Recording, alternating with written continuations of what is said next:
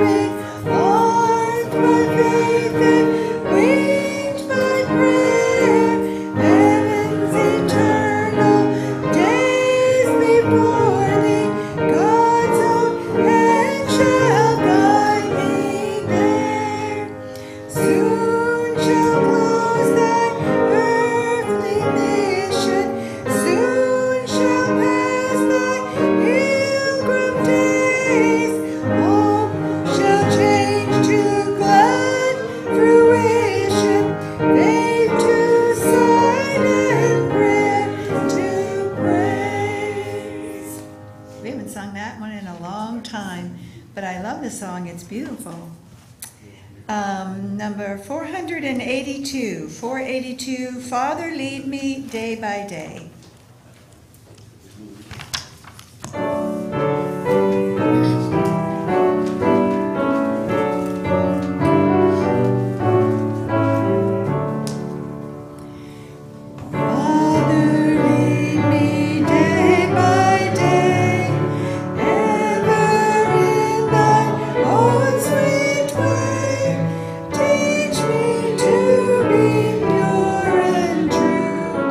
Show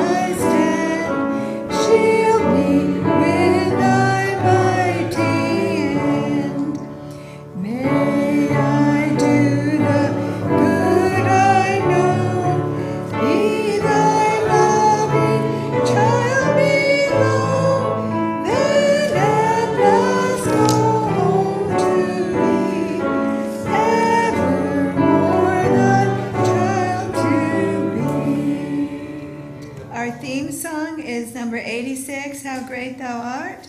And we're going to sing the third stanza of number 86, How Great Thou Art.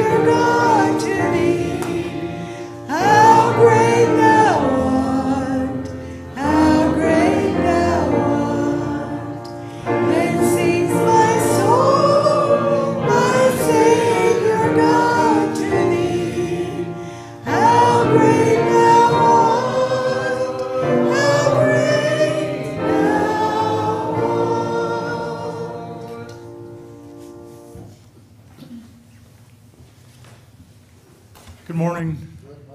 Glad to see you all here on this beautiful Sabbath day. Let's all clear our minds and open our hearts and then enjoy the fellowship we have here this morning. Sing our opening song, A Mighty Fortress is Our God, 506. Let's stand as we sing number 506.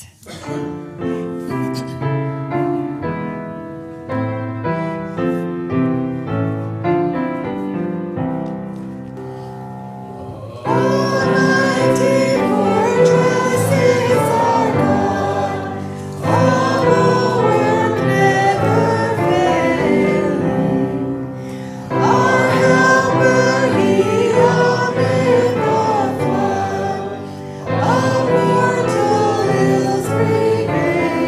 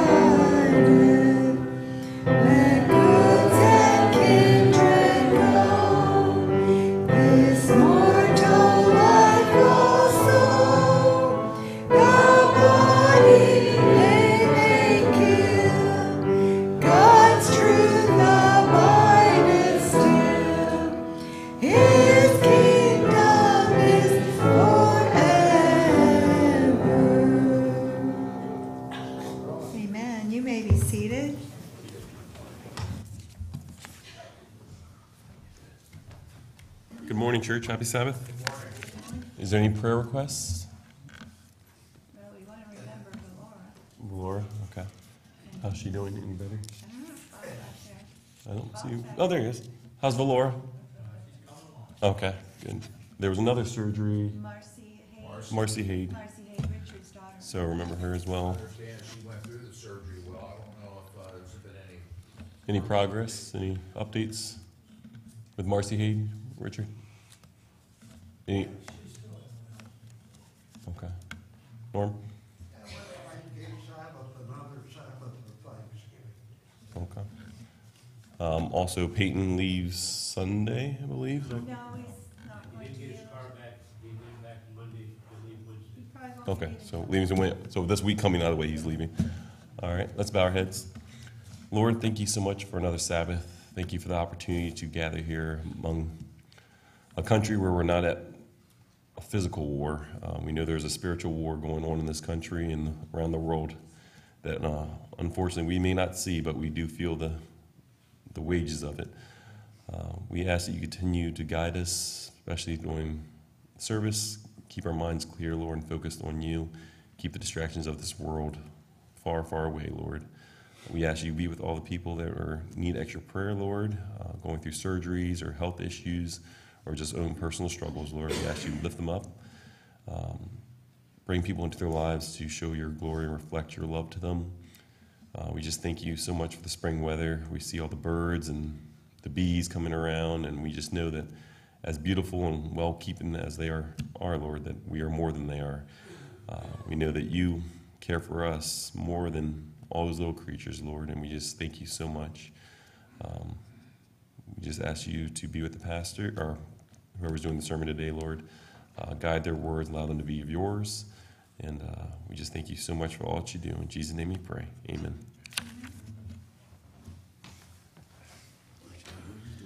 We'll have the mission spotlight now.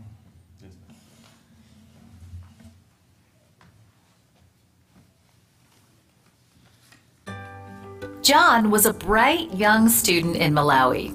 As a teenager, he was handpicked by local leaders of his faith tradition to study at a school in Zanzibar, Tanzania. The goal was for him to learn how to go into unentered areas and create new followers. During his time there, he learned a lot about his own religion, and the next step was for him to also learn about Christianity, since he would be interacting with Christians regularly. After 3 years, they said you go back home and you research the King James Version, this one.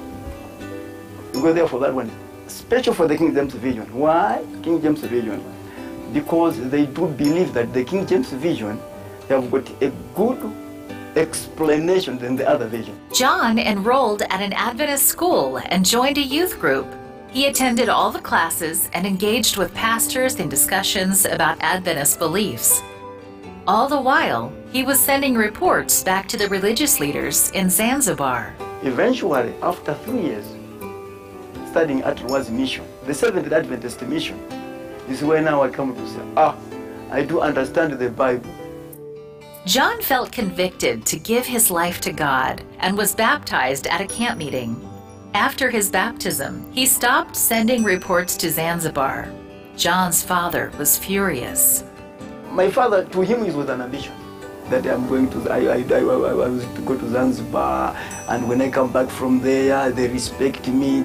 So to him, it was a privilege that, my son now has gone higher. So when he heard that I have converted into Christianity, and now I have been baptized into Seventh Adventist, to him, it came like a blow. But despite rejection from his family, John continued to pursue ministry. Eventually, he was chosen to be a global mission pioneer. So they picked me to put him into global mission pioneer. Can you see now? To go into and enter the areas. So can you see, the first mission wanted me to go and enter the areas. They had the same idea, God just intended to go to Seventh Adventist and be a global mission pioneer. He ministered for 10 years as a pioneer, following Christ's method and sharing his testimony with people he met. John hadn't finished his education yet, so he enrolled at Malawi Adventist University. I wanted to pursue my degree. Graduated 2018. So I appreciate God. I thank God because I'm now a graduate. And now I know many things than before.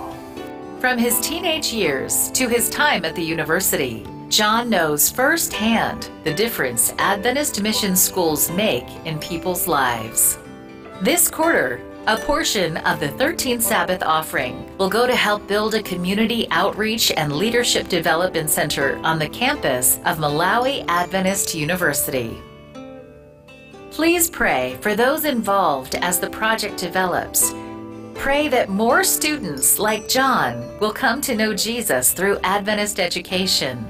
Thank you for supporting mission through 13 Sabbath offering projects like this. William H. and Nora Anderson were leading pioneers of Adventist mission to Southern Africa. They blazed the trail for an expanding mission throughout the southern part of the continent. After ministering and establishing work in several countries, Nora succumbed to blackwater fever and died in South Africa. Several years later, William got remarried to Mary Elizabeth Perrin. The couple served in Angola from 1924 to 1933. William used his experience and position as superintendent of the Angola Union Mission to advance the gospel message over those 9 years. The Andersons scouted future sites where they could establish mission institutions. The work was too much for just them, so other missionaries came to Angola to support the spread of the Advent message. New mission stations were established in the eastern part of the country. The Lukusi and Luz missions were opened. They offered services such as medical care and education. Through Christ's method of ministry, many people came to know the Adventist message. Today, there are more than 500,000 Seventh-day Adventists in Angola. Statistically, 1 out of every 59 people is an Adventist. One of these people is Joel. Over the course of his life, Joel explored the teachings of several Christian denominations. He had a lot of questions and never felt fully convicted by any of the teachings, but eventually settled into a congregation. Então eu tive problema do meu carro. I had a problem with my car. It was missing a part. So I had a friend from Shakati who was an elder of the Adventist church. And I went there and asked him, find me a man that has that part. And he did it. Joel's friend asked him to join him at church the next Sabbath. After Sabbath school and the sermon, Joel was given a book that answered a lot of his questions about God. Grandes conflitos. The Great Controversy. I read.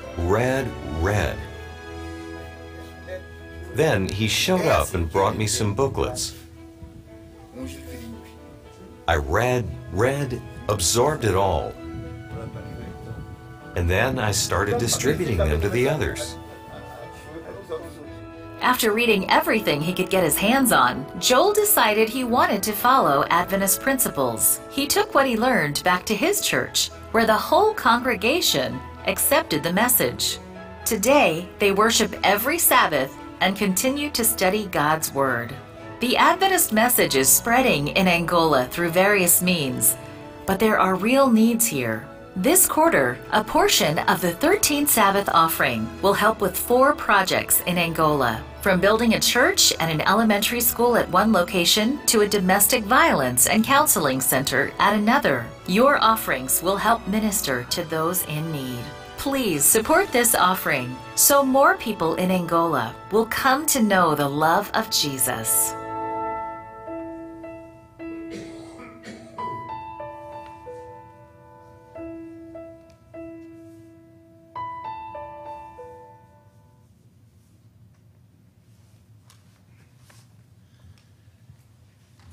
Good morning again. I ran across a couple of stories this week that just impressed me, and I wanted to share them. First one is about family with an autistic boy, and the difficulties they have communicating with him. There's been a lady my age visiting the church 3 or 4 times. She's been in the lower divisions. She's got a 6 to 8 year old young man with her, I'm going to guess like grandson. I'm sorry, I don't know her name, don't know the situation. I've seen her struggle, try to get him to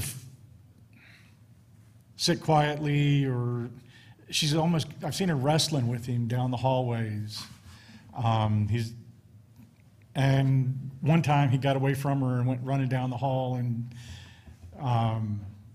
she wasn't going to catch up with him. I happened to be in front and saw what was happening, slowed him down. But the story I'm going to share here enlightened me on the struggle that people have communicating with the autistic. My oldest son is 12 years old and severely autistic. Imagine someone bound by OCD that cannot talk and cannot understand seemingly very simple concepts. He can understand some things, but the concept of abstract communication eludes him. I can tell him to get dressed, but he cannot understand that the tag on a shirt goes behind his neck. So there's a 25% chance that his shirt is on correctly, 25% chance it's on backwards, 25% chance it's on facing correctly but inside out, and 25% chance it's on backwards and inside out. And of course, if it's cold outside, there's a 50% chance he'll come out in shorts. That really isn't too big a deal, but the inability to grasp this portion of communication bleeds into everything. Things 99% of people take completely for granted. When he was 3 years old, he had an ear infection. We didn't know that, of course. We just knew that he was inconsolable and in pain from something. He does not understand questions like, does it hurt here? Or show me where it hurts? Or does your stomach hurt? Does your ear hurt? Does your head hurt? Eventually, his eardrum burst and yellow stuff came out. And we said, oh dear, an ear infection. He's never been given an aspirin for a headache. He probably has had a headache but doesn't know and can't express. He can't tell us of anything that's bothering him, any ache or pain. He can use the toilet, but doesn't really get using toilet paper. Or maybe he does, but saw us get upset when an entire roll wound up in the toilet. So lately, he trips to the bathroom at 5 a.m., then finds anything to clean up with, whether it's clothes, sheets, towels, something. We've pretty much run the washing machine on sanitize about 75 times a week the last 2 weeks. He's got a reason for it that only he knows. That makes sense to him, but he can't tell us what it is. And we can't get him to figure out to come and get us when he's been to the bathroom. We've taken to hiding foods he prefers, given free rein to potato chips or hummus or cranberries or whatever. He'll eat and eat and eat and then throw up later that night. It's not his fault. He's been on antipsychotics for a few years now, one side effect of which is weight gain. I hate giving him antipsychotics but not quite as much as how he acts or acted when he wasn't on them. As a family, we cannot realistically travel. Interruptions to his routine result in a constant moan, whine, crying, outburst of self-injury, or rarely attacking others. The pain and fear he feels is very real to him, and we are powerless to provide him comfort. Instead, my wife will travel with my other sons while I stay home with him. He has never had a friend that was not a direct family member or therapist. I don't see how he ever will. He will never kiss a girl, drive a car, or have a job. I have no idea if he wants to do those things or not, or if he knows they exist as things at all. In the early days of his autism, we threw therapies at him by writing checks against the house and credit cards to the tune of $30,000 a year for 5 years. Insurance has subsequently helped out some, but we're still digging our way out of that slowly but surely. Ultimately, however, they haven't really done much in the context of turning him into a person that can live his own life. For example, they are working on having him keep a Band-Aid on. They've had that as part of his program for about 6 months. And he'll keep a Band-Aid on for 15 minutes or so. Great. The reality is that when he gets a cut or laceration, it sits open for weeks. He simply will constantly tear away any bandages. I'm sure that he has good reasons in his mind for not wanting a Band-Aid on. He just doesn't understand the concept of medicine or making you feel better. Or in a few days, these things will go away. None of these things seem to get through to him. He's never been to the dentist. There are some that will work with children like him when he is unconscious. We just haven't felt like giving him anesthesia to take him to the dentist. But it's time, it's coming this year. He goes through periods of self-injury. When he was a toddler, he banged his head a lot. He broke a few windows in our home. He very likely concussed himself a few times. Lately, he's been punching the table during favorite scenes from Disney films. And he has bruises about 3 inches long on both hands. He understands when we tell him, don't do that, punch the pillow instead. He'll punch the pillow for a few minutes and then start banging the walls again. He's simply a slave to the routine. When my wife and I die, people that make $10 an hour will take care of him or not for the rest of his life. There's more, so much more, and the thing about autism is that it does not take 1 second off. Nobody gets a day off, ever. He works harder than anyone I know, harder than anyone reading this thread will ever work, and gets very, very little to show for it. He inhabits a world where everything is too loud, too bright, too confusing, and too unconforming to his patterns, and is trying as best he can to navigate through it. He didn't ask for any of this.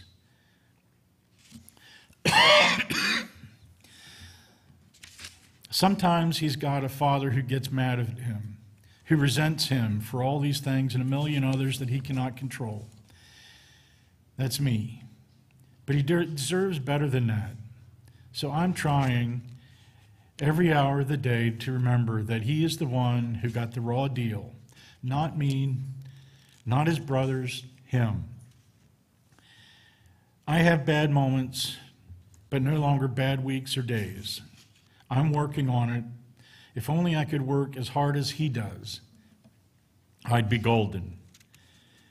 So the answer to the question that was asked is autism happened to him, not us.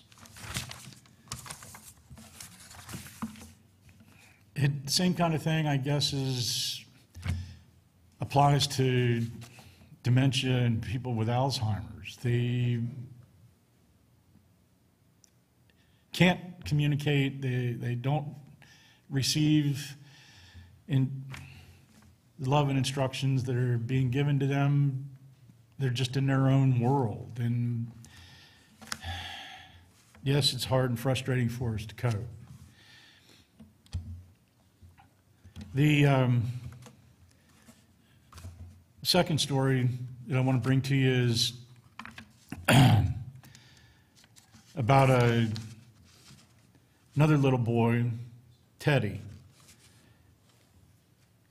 Jean Thompson stood in front of her 5th grade class on the very first day of school in the fall and told the children a lie. Like most teachers, she looked at her pupils and said that she loved them all the same, that she would treat them all alike, and that it was impossible because there in front of her, slumped in his seat on the 3rd row, was a little boy named Teddy Stoddard. Mrs. Thompson had watched Teddy the year before and noticed he didn't play well with the other children, that his clothes were unkempt and they constantly needed a bath. And Teddy was unpleasant. It got to the point during the first few months that she would actually take delight in marking his papers with a broad red pen, making bold X's, and then marking F at the top of the paper. Teddy was a sullen little boy. No one else seemed to enjoy his company either. At the school where Mrs. Thompson taught, she was required to review each child's records, and she put Teddy's off until last. When she opened his file, she was in for a surprise. His 1st grade teacher wrote, "Teddy is a bright, inquisitive child with a ready laugh. He does his work neatly and has good manners. He is a joy to be around." His 2nd grade teacher wrote, "Teddy is an excellent student, well liked by his classmates, but he is troubled because his mother has terminal illness and life at home must be a struggle." His 3rd grade teacher wrote, "Teddy continues to work hard, but his mother's death has been hard on him. He tries to do his best, but his father doesn't show much interest, and his home life will soon affect him if steps aren't taken." Teddy's 4th grade teacher wrote, "Teddy is withdrawn and doesn't show much interest in school. He doesn't have many friends and sometimes sleeps in class. He is tardy and could become a problem." By now, Mrs. Thompson realized the problem, but Christmas was coming fast. It was all she could do with the school play and activities until the day before the holidays began, and she was suddenly forced to focus on Teddy Stoddard. Her children brought her presents, all in beautiful ribbon and bright paper, except for Teddy's, which was clumsily wrapped in heavy brown paper of a scissored grocery bag. Mrs. Thompson took pains to open it in the middle of the other presents. Some of the children started to laugh when she found a rhinestone bracelet with some of the stones missing and a bottle that was 1/4 full of cologne. She stifled the children's laughter when she exclaimed how pretty the bracelet was, putting it on and dabbing some of the perfume on her wrist. Teddy Stoddard stayed behind just long enough to say, "Mrs. Thompson, today you smell just like my mother." After the children left, she cried for at least an hour. On that very day, she quit teaching, reading, writing, and speaking. Instead, she began to teach children. Jean Thompson paid particular attention to the one they called Teddy. As she worked with him, his mind seemed to come alive. The more she encouraged him, the faster he responded.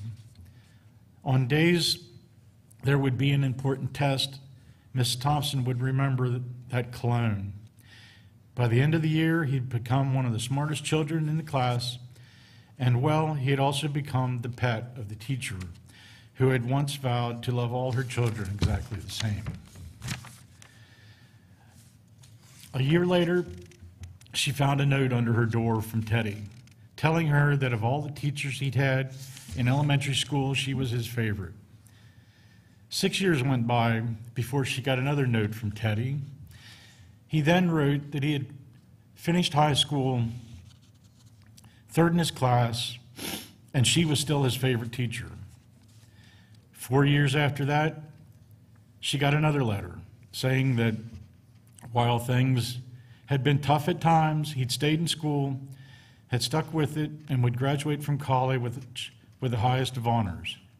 He assured Mrs. Thompson that she was still his favorite teacher.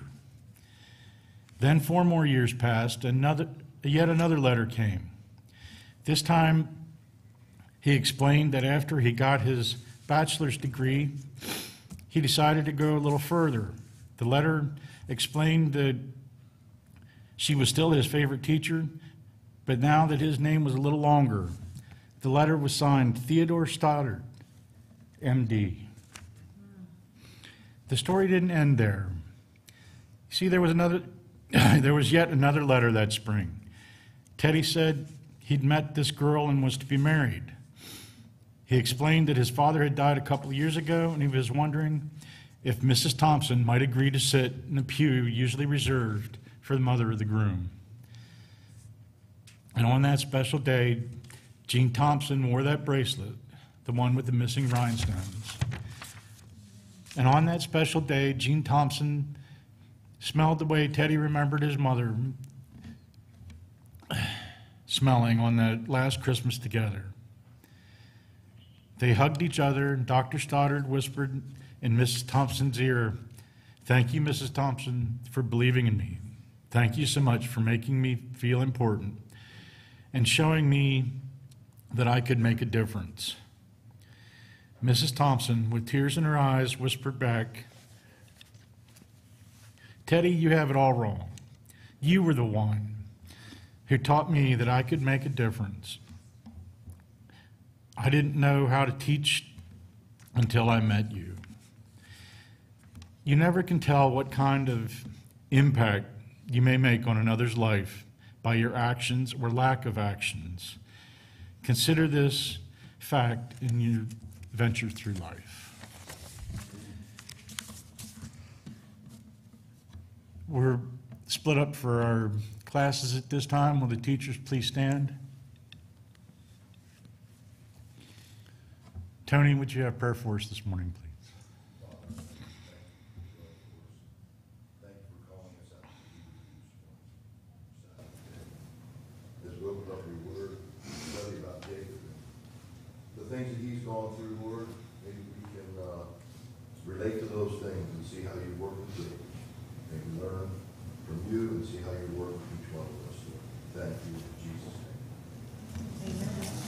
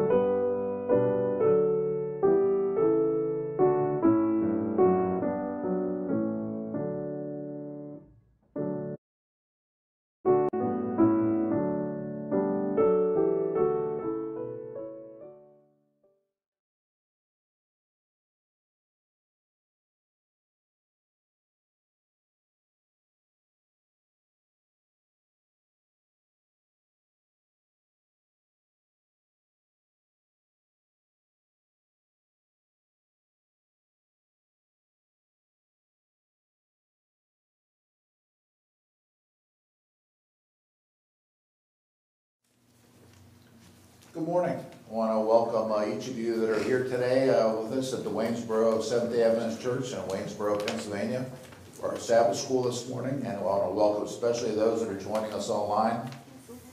We pray that you'll be blessed as we study our lesson today, Jacob-Israel, the name change. This is going to be an interesting lesson. I mean, there's a lot of material here. It's going to be a challenge to see what we can do with this. But dysfunctional family, I think most of us, if we're honest, we can probably relate in different portions of this. We've all had our dysfunctional moments. And but we also have the same God who can bring order out of disunity. And so let's begin with a word of prayer.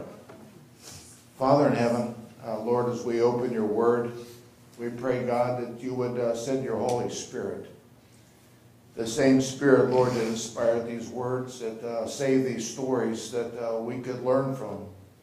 Lord, we pray that as we study these words, as we study these lessons, that the same Spirit would instruct our hearts, instruct our minds, Lord, and help us to grasp the realities that may be applicable to each of us and our families. Bless us now, Lord. Lead us, we pray, in the most holy name of Jesus. Amen. Amen. All right. Our Sabbath school memory lesson today is from Genesis 32, verse 28. It says, "And he said, your name shall no longer be called Jacob, but Israel, for you have struggled with God and with men and have prevailed." Anybody here ever wrestled with God? How many? Anybody? I know I have. I didn't have to wrestle with him, I just believed him. There you go. Just know that's good. For me, I was a little more hard-headed. I always had to wrestle. I still am. Yeah, it's in, yeah, it seems like I do a lot of wrestling throughout my life. This lesson deals with a change of name. Sometimes we see ourselves one way, or we perceive our life as in one way, but God sees things differently. I know as a young boy, this story was very interesting to me because I had dyslexia and stuff. They didn't know what it was back then, you know. It just Frank's a slow student and a little troublesome. And I had this teacher that in elementary school who he noticed that I had this knack for doing stuff with mechanical stuff. And so when we would have the videos or the films back then, the little 16mm videos and stuff, it was my job to get the film all wound in there and get everything ready. And that was the beginning of me kind of feeling like, well, this school's not so bad. And, you know, there are teachers like that in your life that make a difference. And sometimes it's an aunt, sometimes it's a grandma, sometimes it's a neighbor. It's that person. Maybe it's you, or somebody that's sitting next to you, or a friend of yours. So, what I want to suggest is that let's try to learn to see through God's eyes. Because God sees the beginning from the end, doesn't he? You know, we're sometimes, it's hard for us, like we're driving our car in the fog here, we can't see past, you know, we're just following that line, trying to stay in our lane, you know, and try not to run into anything. And God is on the other side of the fog and knows what's beyond the fog and in the fog. And we wonder, wow, I made it, didn't hit nothing, you know. It's like, we're so proud of ourselves, but we don't realize that it was God that helped us to make that trip.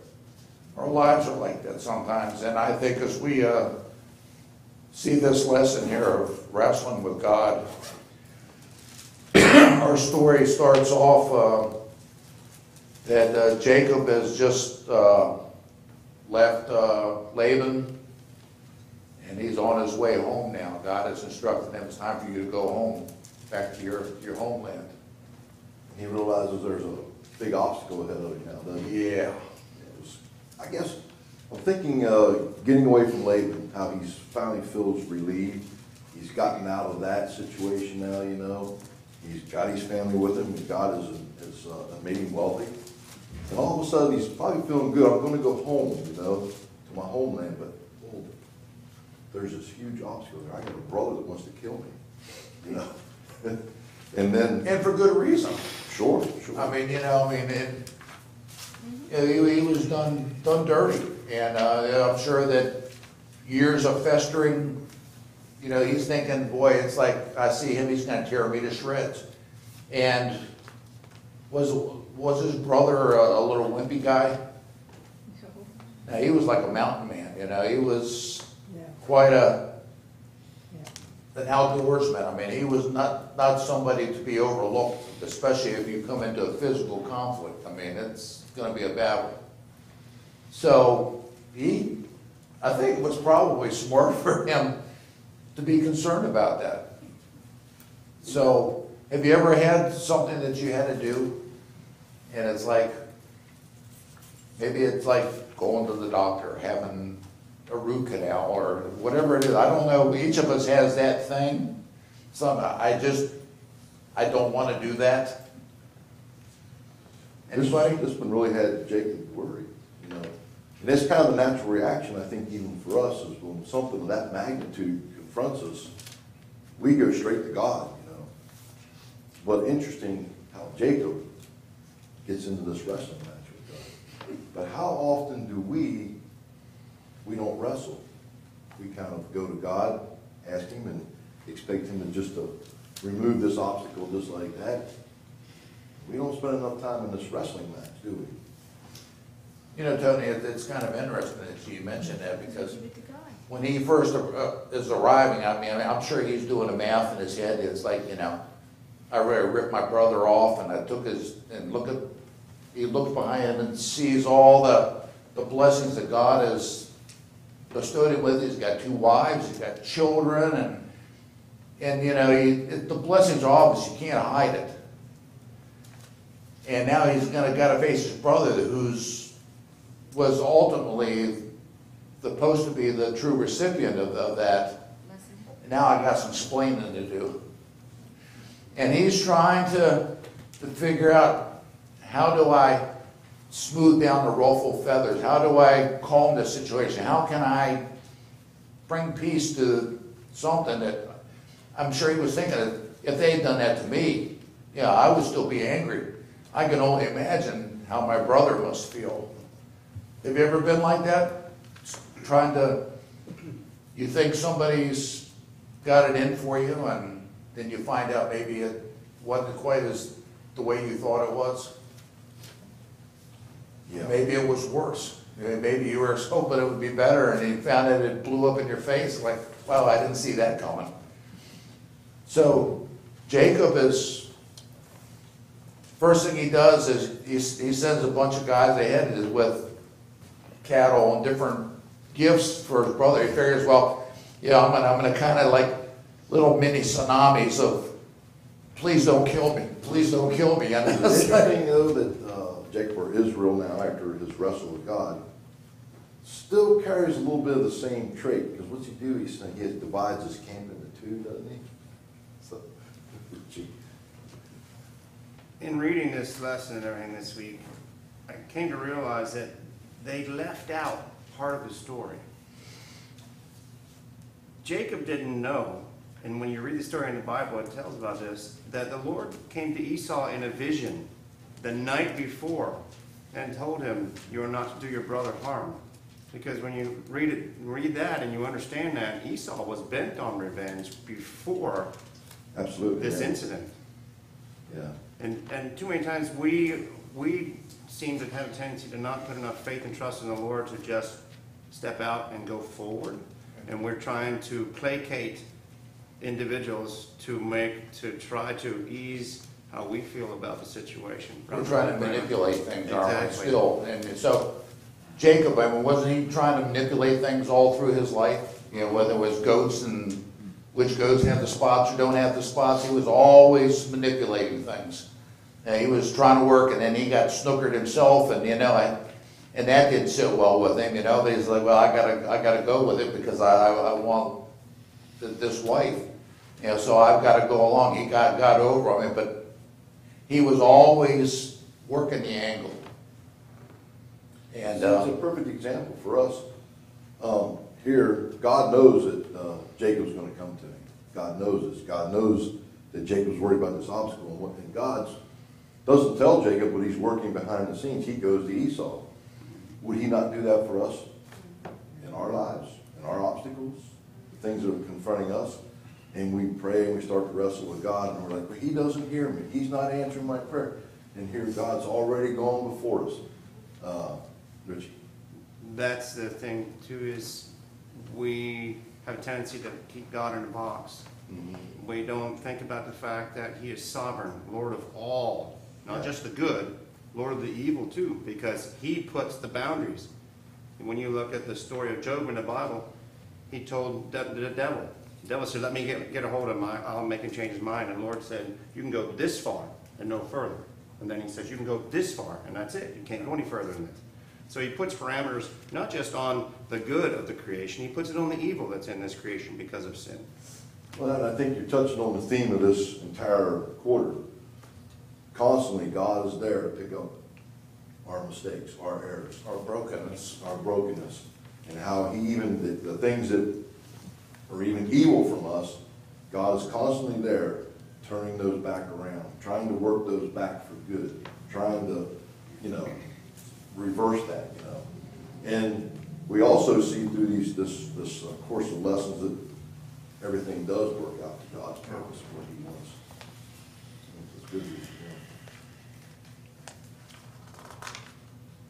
Look at Genesis 32:10. It says, I am not worthy of the least of all the mercies and of all the truth which thou hast shown unto thy servant. For with my staff I pass over the Jordan, and now I have become two bands. So he's having this conversation with God, and he's acknowledging, I've made a mess of things, and I don't have anything to come to you. It's not like, oh, I'm Jacob, so you got to listen to me. It's like, God, you see the mess I've got, and look at what you've done for me. You're my only hope. Have you ever been in that situation? God, you're my only hope. I rack my wits and I can't figure this out. It's like a Rubik's Cube, I can't figure it out. Well, some of you might be able to do it. I've never been successful at that. It says I end up taking a hammer to them. Peachy? I think the whole bottom line is Jacob has forgotten, even though God kept showing him and telling him that he was with him. But he was so lacking of that faith. Because if you look back on the story of Jacob and Esau, Esau has allowed Jacob to take his firstborn blessing. He gave his birthright to Jacob for a bowl of soup. And so, but he also, I believe he knows that from his parents or grandparents, which is Abraham, that God has told Abraham, you're gonna have your descendants, it's as the Stars. stars in the sky. So he should know all this time, but it's just like us. We know at the moment, but then something come up, we lack of faith. And then we start wallowing in our own trouble and thinking, what am I supposed to do? You know, irregardless of what, I believe that is where his problem was, is that he wrestled. Even when he called upon God, I think that was because he was at the point where he said, you know, look at me. You know, I should know better, but I'm not. I'm struggling. So what do we do with when God says, be holy as I am holy? When he says, you know, that I will give you the will and the desire to do my good pleasure. And then we look at our lives and what happened? It's these promises of God are sure, are they not? Yes. When God gives us a command, does he not give us the wherewithal to bring it about? Yes. PG? Well, you know, in my own real life, lately, just yesterday, I have to ask my question of myself. Am I that bad? Am I that rotten? That, you know, just like with Jacob, despised by your own family? You know, you question that. But yet, with God, all things is possible. And he will finish whatever he started in you. So we come to this story now, and Jacob he's divided his camp up. He's using a little strategy. He figures, well, if the first one gets wiped out, that there'll be a chance at least I can save part of my family. And you know, he's still working this math in his head. You know, it's like shooting billiards. He's working the angles. You know, if it bounces here, it's going to go there. And he's trying to figure all this stuff out with human. And then he takes care of everything he can do. And then Sorry. He's trying to turn it off. Oh, I want you to finish your thought. Go ahead. This is a little quote from Acts of the Apostles, and I thought it related to all of us, and what Peachy was saying is because God is leading his children that trying experiences come to them. Trials and obstacles are his chosen method of discipline, his appointed conditions of success. That's why the Apostle Paul tells us to rejoice always. He who reads the hearts of men knows their weaknesses better than they themselves can know them. Absolutely. Good, Shirley. How do we learn this human thing? It seems like if it's too easy, we don't really get it. Some of the smart ones, they learn from other people's mistakes. Some, like me, we have to learn by making the mistakes. God uses some of these hard things on us so that we can get the lesson. The school of hard knocks. Yeah. But, you know, some of us, you know, are smart and we can see somebody else. It's like, oh, my big brother did that. It's like, man, I don't want to do that. That didn't work out well. Fear is a deterrent. Yeah, so, you know, sometimes we can learn from others' mistakes, or we can learn from stories like this. That God gives us these stories so that we can learn. I mean, these aren't just fairy tale stories. These are stories that are meant to instruct us, to give us guidance. And because what does Psalmist say? There's nothing new under the sun, right? That families are families are families. I mean, it's the only thing that changes is the names and locations, but it's still human beings that are broken and bent, and God's in a process of repainting and fixing all the dents and putting it back in factory spec. That's what I was going to say. In a way, it's an encouragement as much as it is, if you want to say, a threat. It's not really a threat. It's an encouragement. If you're willing to do the work and overcome these things, then God is there for you.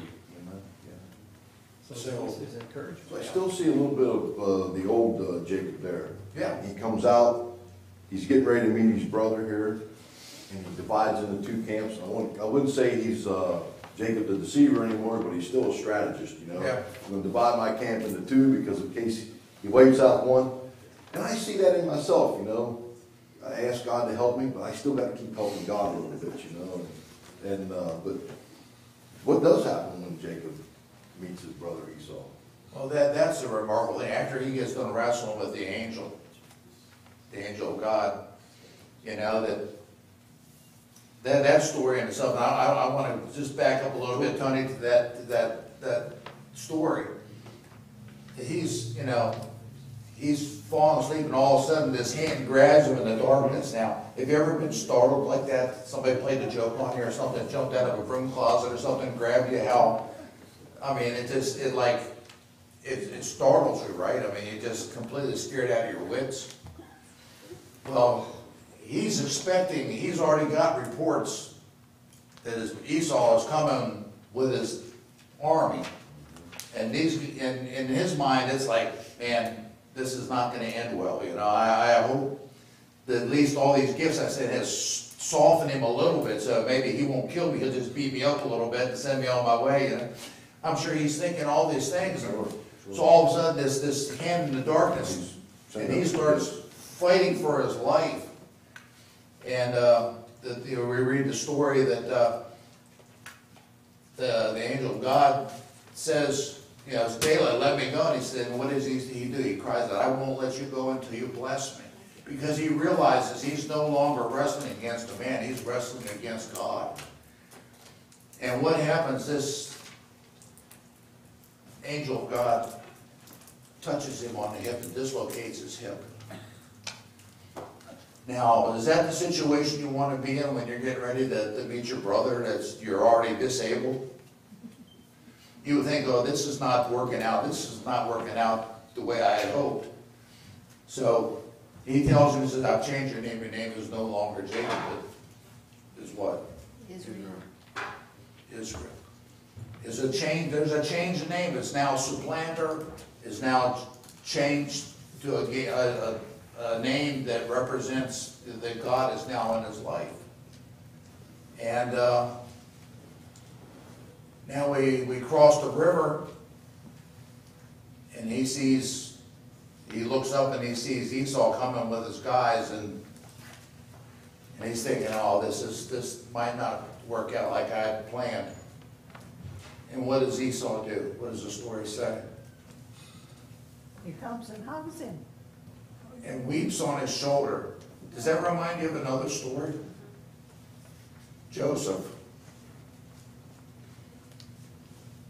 You know that this idea, see, these family things sometimes go through families that they repeat it over and over again. Son too. Yeah, and we see the line, you know, it's my sister. We see these things, father and son and grandfather, you know. We see these things repeated through families. And what God is in the process of doing is fixing those things. That we have to be a chain breaker. And God is asking Israel to step up and be that chain breaker. Somebody's got to step up. And so he steps forward, and like I say, his brother Esau grabs him and sobs on his shoulder.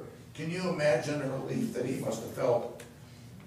Now, the Bible doesn't mention it. Ellen White talks a little bit about it, that Esau must have been watching him and noticed that.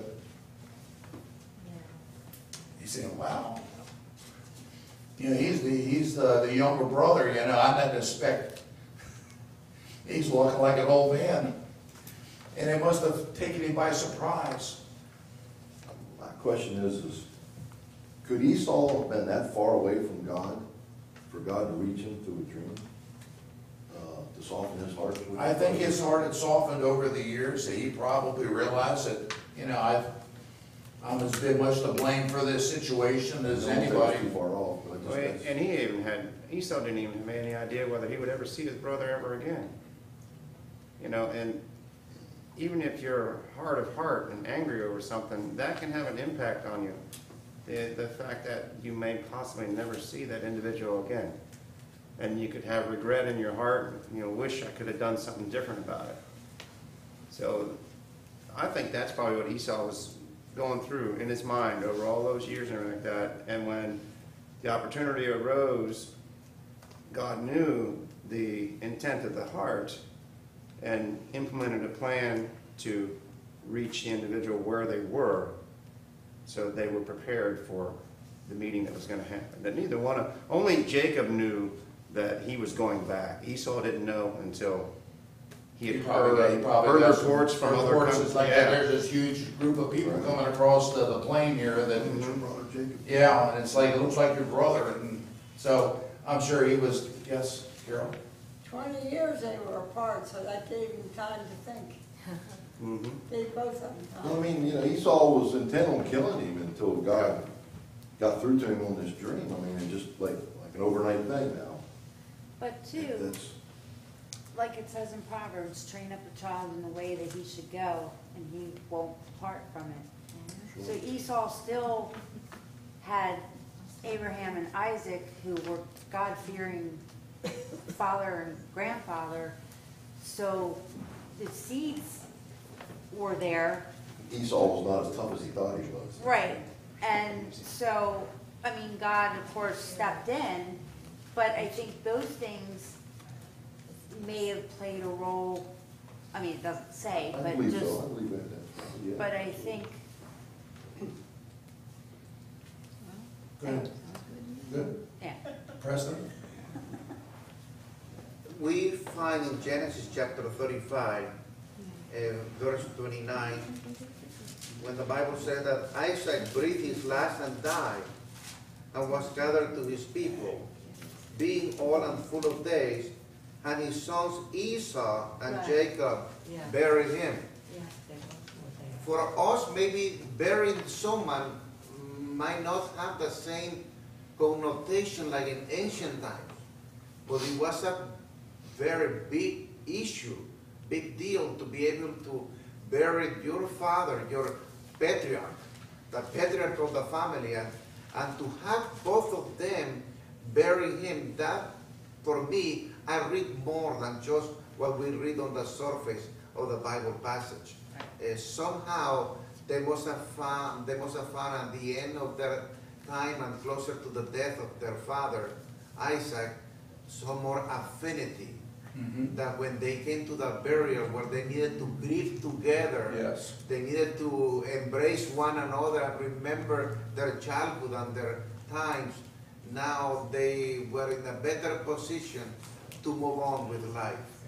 I agree, because back to what that kind of original thing I was asking, I think God made such a strong impression on Esau. He wasn't that far from God that it made him open his eyes and his heart to his brother Jacob. And from that moment on, when they met, after Jacob come back, there was some real reconciliation taking place there. And that passage there that Frank just read, that or you shared with us, really brings that out. That they come back, they get together, and it seems like to me, and I might be reading too much into it, but like you say, Pastor, there must have been some real reconciliation, and they was coming together as brothers again, to be able to bury their father. That gives me hope. That gives me hope. Something in our life, if we are out with a family member or even a coworker or somebody in our life, an acquaintance, but giving God the chance to work for us can bring about real reconciliation and peace and restore that brotherly love. I mean, that gives me hope. Now, let me ask you a question.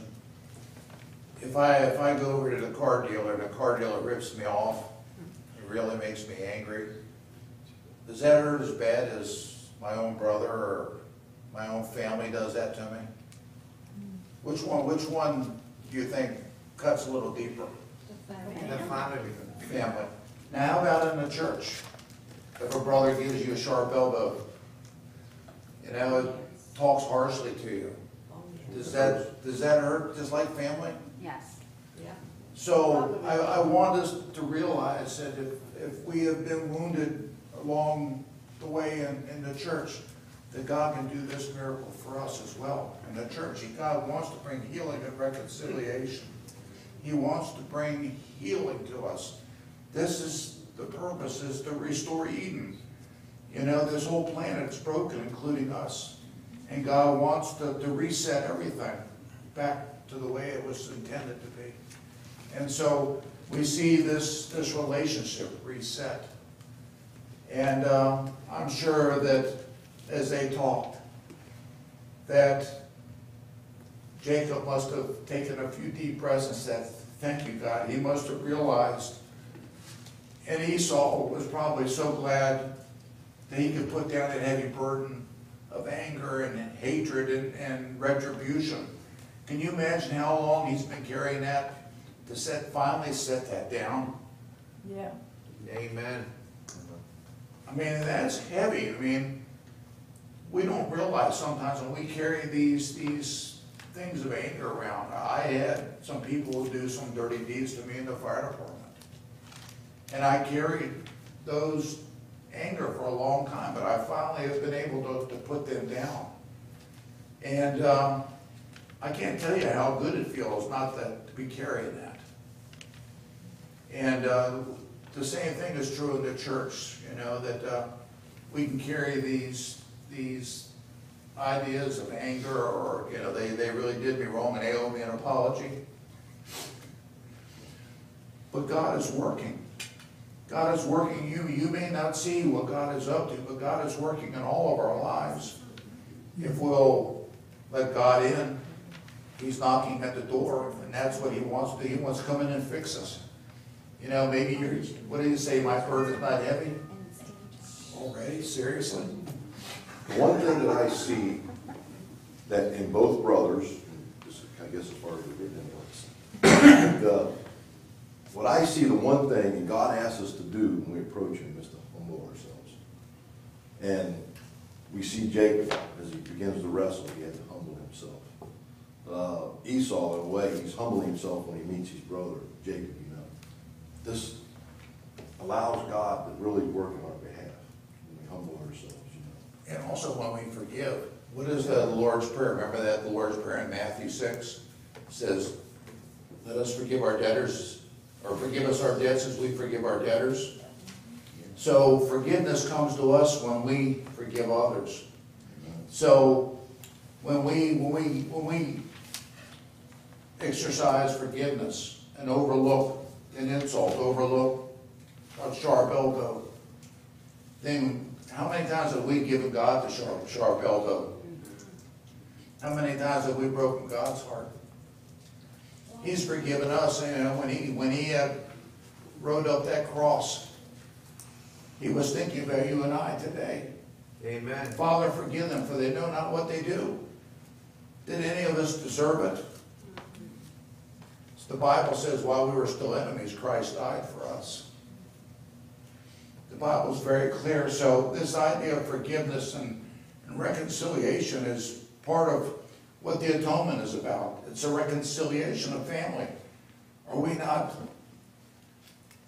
Isaac is the Prince of God. That's his name.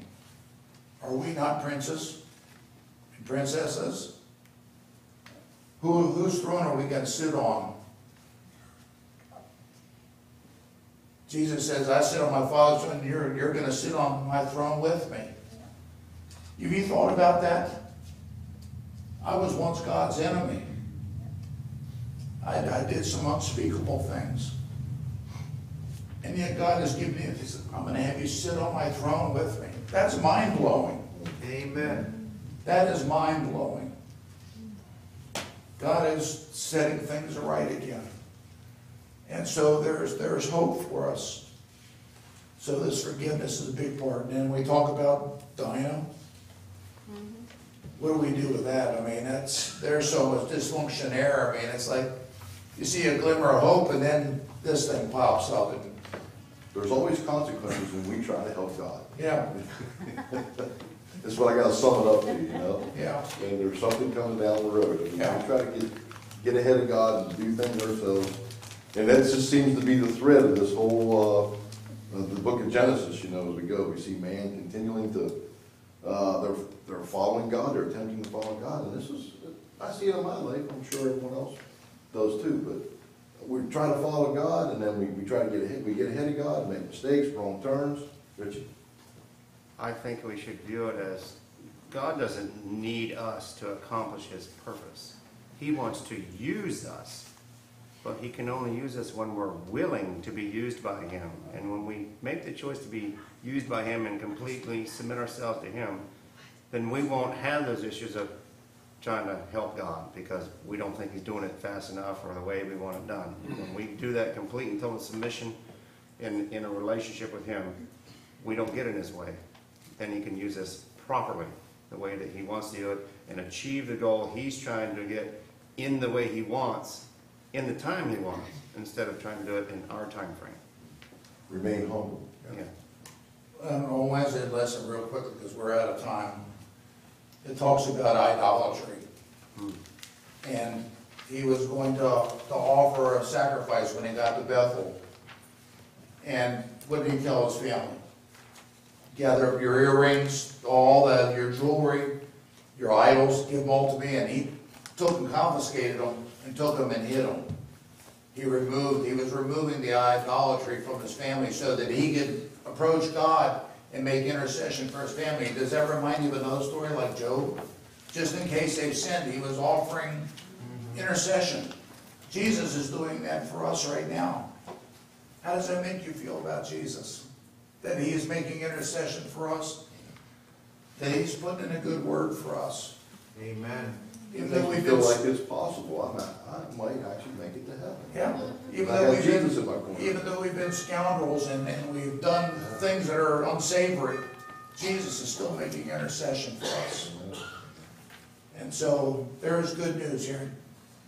We're out of time. I'm so sorry. That can go on all day, really. I love to discuss, look up the word and just start having a discussion. Yeah. So Tony, why don't we close with prayer, I think, unless you have a closing thought. I think I'm fine. Does anyone else have a thought maybe they want to share quickly before we close? Okay, let's bow our heads. Father in heaven, again, we thank you so much for the love that you have for us and how you work in our lives each day. Let us not be impatient with you, Lord. Let us wait upon you. Let us come to you in awe and reverence and humble and meekness, Lord, and allow you to do God-sized things in our lives for us. Let us not be afraid of the obstacles and the things that make us afraid.